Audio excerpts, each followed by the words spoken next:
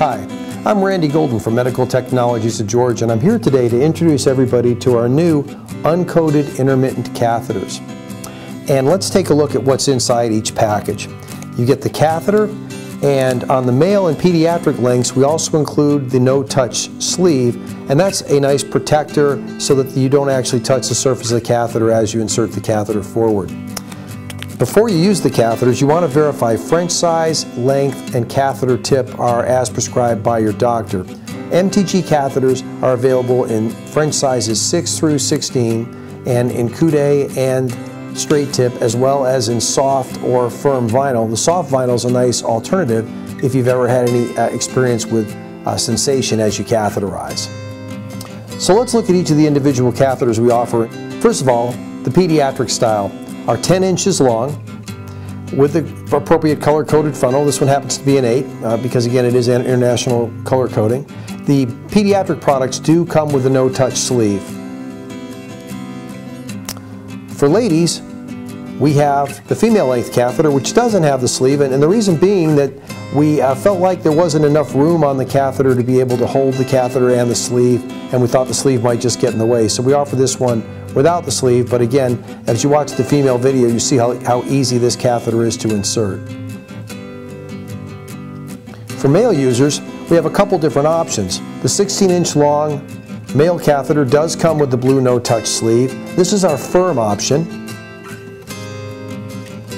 We also make that exact same catheter in a softer variety. So if you have any sensation as you catheterize, you may wish to try the soft variety, as it is going to be more comfortable to insert, again with the blue no-touch sleeve. And then finally, we offer the coude variety. This happens to be a 16, again the orange tip, and you see here the end of the catheter has a little bend on it, and that is designed to get the catheter past any strictures along the way or an enlarged prostate. All of our catheters, whether it be coude, pediatric, etc., all have rounded, fire-polished eyelets. So they're going to be less traumatic as the catheter passes through the urethra, less irritating.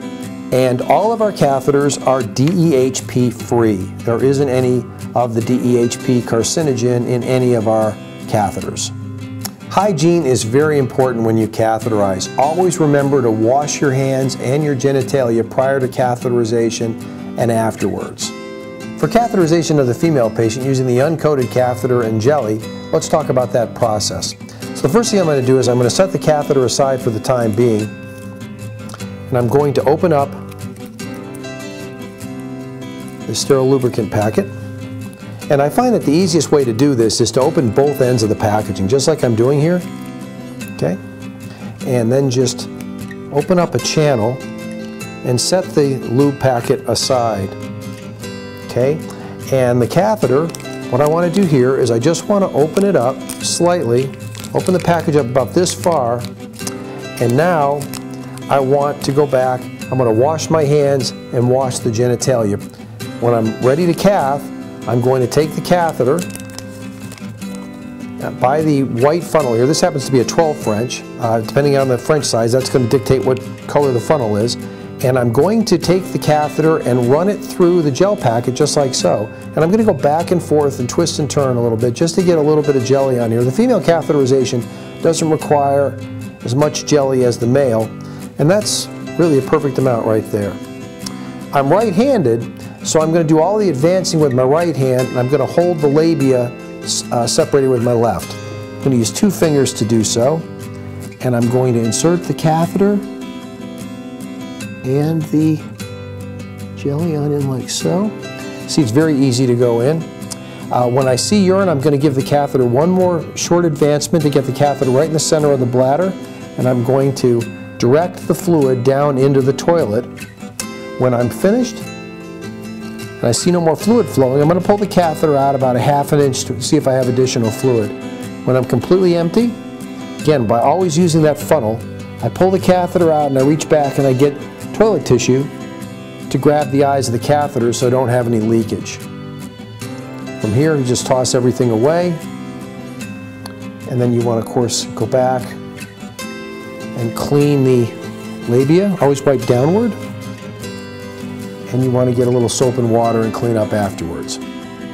Please remember that used catheters can be a potential biohazard.